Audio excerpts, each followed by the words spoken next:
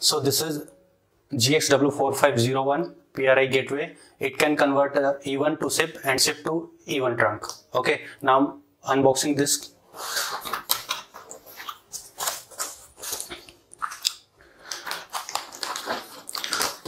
So this is the unit.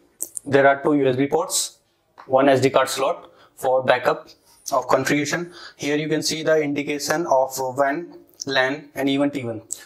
Okay, this is the LCD panel for information like IP address, MAC address and some details. And this is the menu button to navigate to the menu options from LCD, and this is the drop down button for options. Now I'm showing you back side of the device.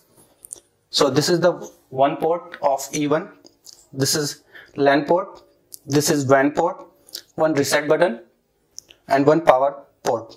So you can connect the power adapter of 12 volt and it will be powered up. Okay, now there is an adapter of 12 volt inside the package, one LAN cable. Okay, now I'm connecting the power on the back side of the unit. Okay, so this is now powering up, and I'm connecting my laptop directly on the LAN port of the device. Here on LAN port I'm connecting my laptop.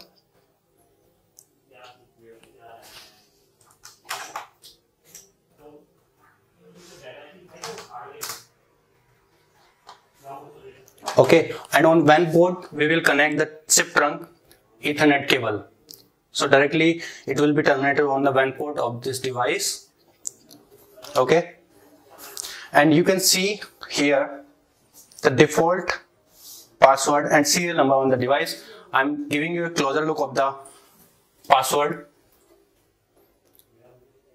So every device has a default password which is mentioned on the sticker. Okay, so now I have done the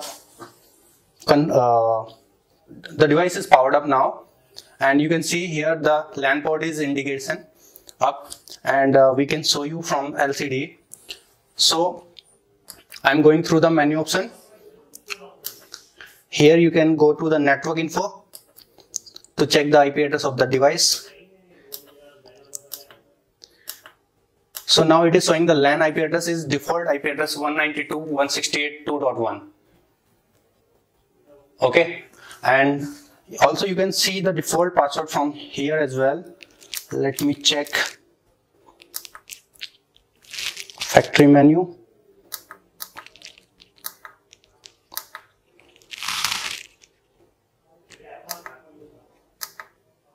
So here is the option default password. I'm clicking OK and it will show you the default password. Okay, so we have connected the LAN and we are configuring it through the LAN. So showing you the configuration from my laptop. So as I already informed that the default IP address of the device is 192.168.2.1. Click OK. And it will ask you the username and password. The username is admin and default password is which is mentioned behind the device. So I have already noted and I'm pasting it.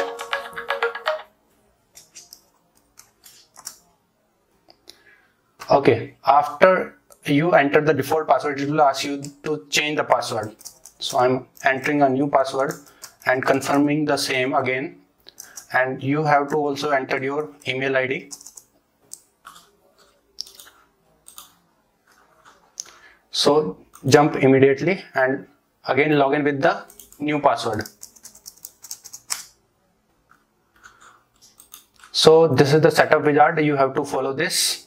The network method you have to select it to route only. Okay, there are two methods. One is route and one is switch.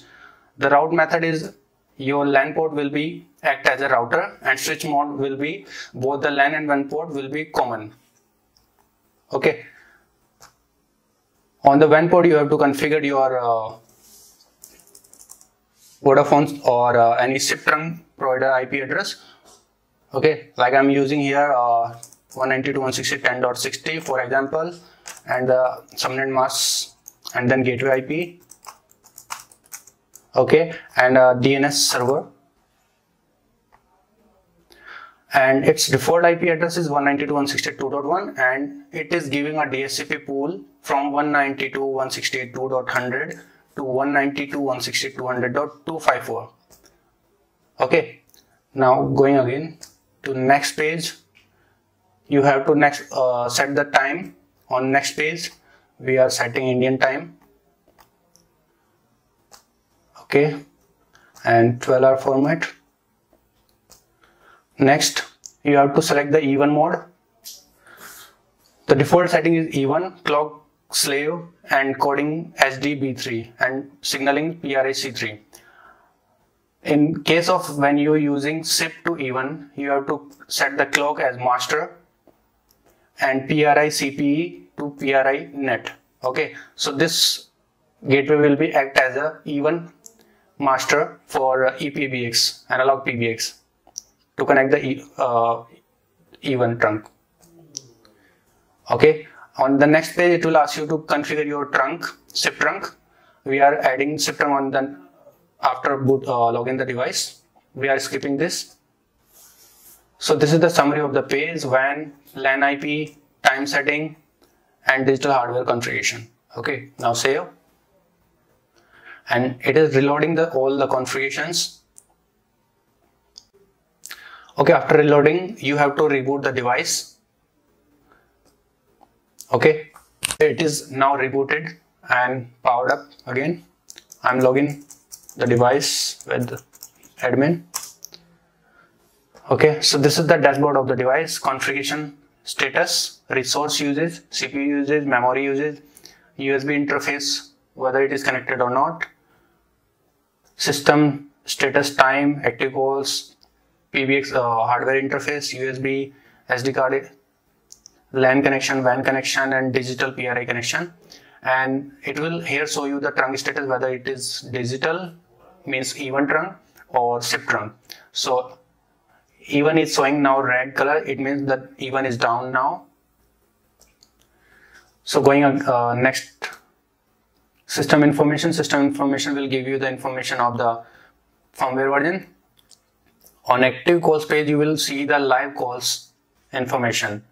Here you will get the live calls status. Okay, now we are going to the system setting page again to cross check whether we have configured details properly or not for SIP trunk on WAN port of the device. So we can clearly see that the IP address is defined over here, and now we are going back to the trunk option and creating a SIP trunk.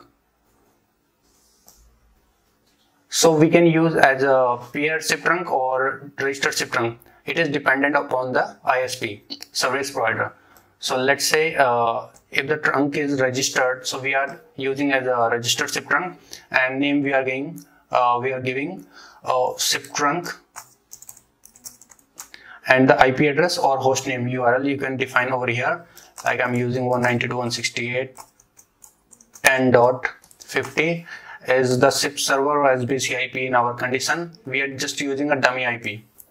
You need to disable keep trunk CID, and here you have to define the username of the registered SIP trunk 123456, password 1234, and authentication ID will be same as username. So I'm using 123456. Click save. After saving it, you need to edit this trunk and go to advanced setting, and you need to enable heartbeat detection. If you will not enable this, the trunk will not be up and it will show you unreachable.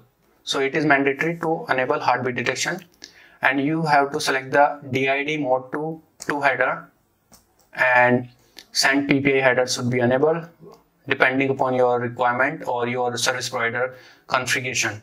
We can either use PPI header or PAI header. Okay, let's say I'm using your PAI header and save. So this is the trunk setting we have created. After trunk creation, you have to check the status of the trunk under system status dashboard, and we will check the status whether it is registered or not. If it is blue color, it is registered. If it not, or red color, it is unregistered. Okay, now going to next to the outbound and inbound route. Let's say there is a SIP to even concept. So we are getting incoming call from SIP trunk and we have to send it to even port. So we are creating an inbound rule for SIP trunk, add, and we are giving inbound number of the trunk. Let's say example, it's 1 2 3 4 5 6. Click save, and after that you have to add a route to send it to the even trunk. So I am giving name of the trunk for identification SIP to even, and pattern will be same as inbound route pattern 1 2 3 4 5 6, and the trunk where call will be sent is PRI trunk digital. So call comes from SIP trunk and sent to PRI digital trunk.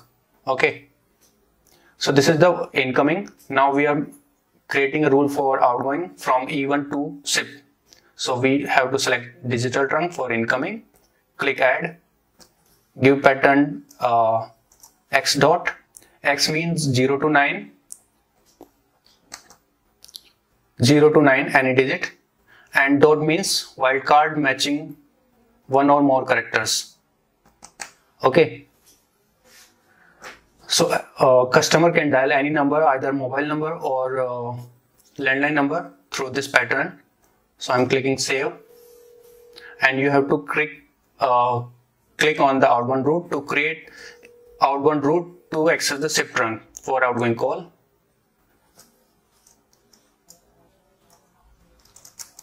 I'm giving name incoming from even trunk. Okay, and the pattern will be same x dot, and you have to select the trunk for outgoing SIP trunk. So this is the simple setup you have to done. SIP to even and even to SIP. Okay, and if there is any call, you can see on active calls page if there is any active calls. Okay, and you can also check the CDR status of calls. After call completion, you can see the CDR, call detail reports. Call from which extension or which number to external number, and what is the start time, what is the talk time, and what is the total call time.